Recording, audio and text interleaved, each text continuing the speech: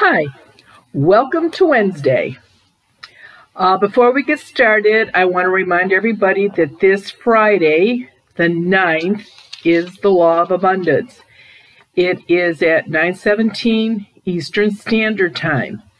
So you have after midnight on the 9th till 9:17 p.m. to write your check out. This is a very easy one to do. Just remember to do the check in your appropriate time zone.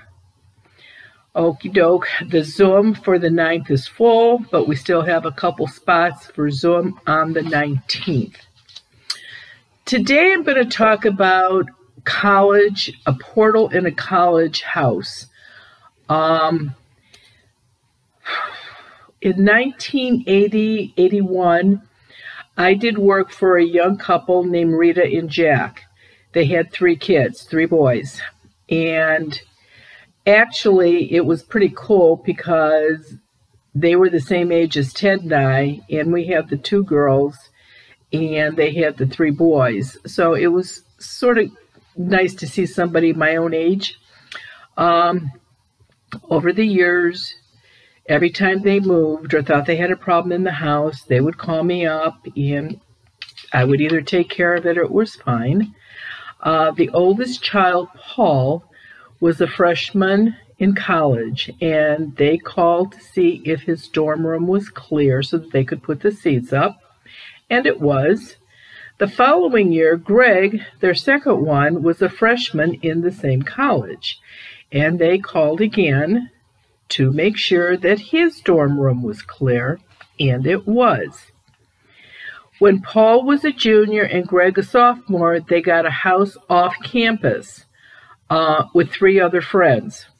And Rita called from the house to make sure it was okay the day that they were moving them in. It was not. There was a couple of earthbound spirits there and a portal. It's crazy because before they were in there were 5 college girls that had rented the place. And the homeowners told Rita she would never rent to girls again. Partying, drinking, drugs, uncontrollable. So she had made up her mind that she was only going to let guys rent the house out for the college year. Rita assured her that her boys didn't do any of that. 2 of the other guys that were going to be in the room with them were friends of her boys. And the 5th guy, Rita did not know. Ted and I went to the college on a Saturday, and Rita and Jack met us at the house. Paul and Greg and the 2 buddies were there, but not the 5th one. This house was built in 1918, really old, big house. It was very well kept up. The owners did work and made it a 5-bedroom house. Kitchen, laundry room, living area, 2 bathrooms. The basement bedrooms were also very nice for such an old house. It was pretty obvious that they had put in concrete and definitely fixed the basement up. When the new owners bought it, all the work was done. They didn't have to do anything. Now, it's interesting because when I and Ted went, the boys had been in the house already for about 2.5 weeks by the time we got down there. And, oh my gosh, the brothers were fighting terribly. The other 2 roommates, one was accusing the other one of taking money out of his wallet. The other one was apparently, he wouldn't put away anything, left dishes all over. These guys got along just fine, except since they were in here. As a matter of fact, the one kid had actually called his mother and said, "Get me out of here, I can't live with these guys." Now, it's interesting. The one earthbound spirit was 20 years old, a guy. He had committed suicide on campus 15 years prior to this. And 20 years old, you do not want to be dead. So he had some of the trouble that was in the house for the last 2.5 weeks he was doing. The other man, earthbound spirit that was in the house, was about 65. And he was upset because he liked it better when the girls rented it. He had never married, but said he sure liked to look. He didn't break anything, but he was the one that liked to move stuff. He was fascinated with remotes and constantly clicking the TV on and off. He messed with their computers, and they had been having a lot of computer problems in the 2.5 weeks. However, both of them did cross into the light, so it was perfect. Now, there was a man there from the portal. The portal was in the wall, and that's where most portals are. And this guy was electrocuted on February 2nd in 1949. He was only 23 years old when they executed him. His name was Harold, and he had killed and raped an 8-year-old little girl by the name of Sheila. And he had killed her in the Cleveland area around Christmas or New Year's. And very little man, like 5'3", 5'4", glasses. You know, he really looked very, very nerdy. I mean, that's the only way to describe him. He didn't know how long the portal had been there, but he said that he had been coming in probably for the last 3 years anyway.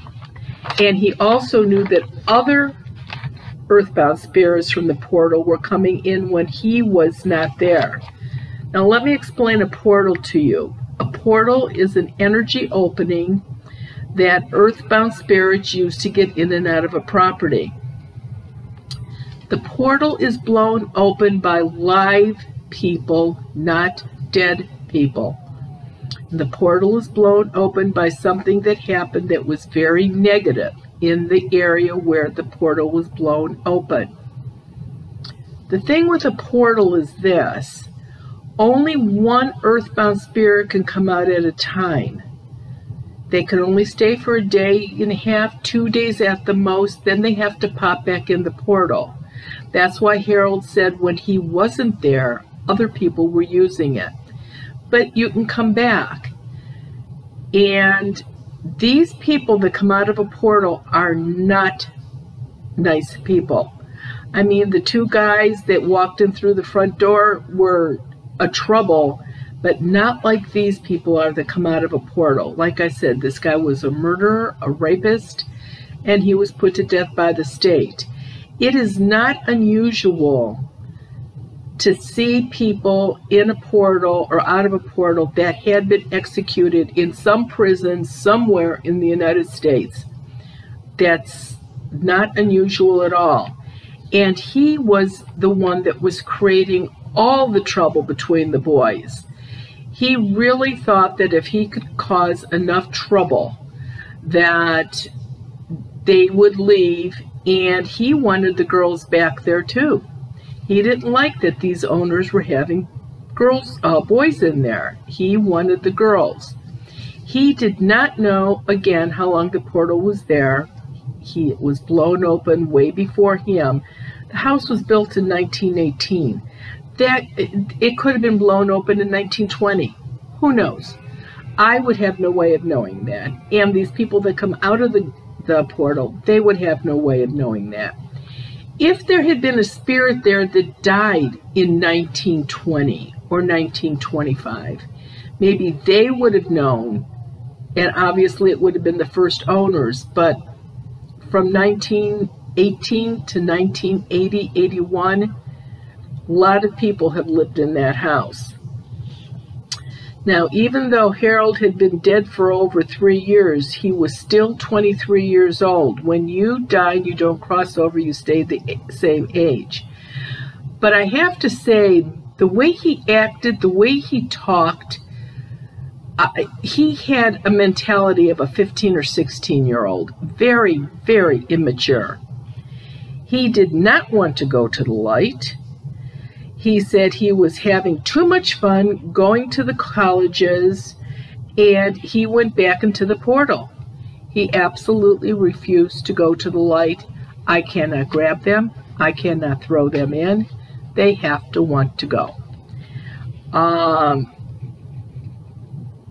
Rita's sons carried a quince seed, and we made sure the other 3 guys had one on them also. At the time, I did not have the quince seed charms. I would just get people loose quince seeds. And they would get creative. Most of the guys would put them in their wallet. What I wanted them to do, even in 1980, they still had a college ID.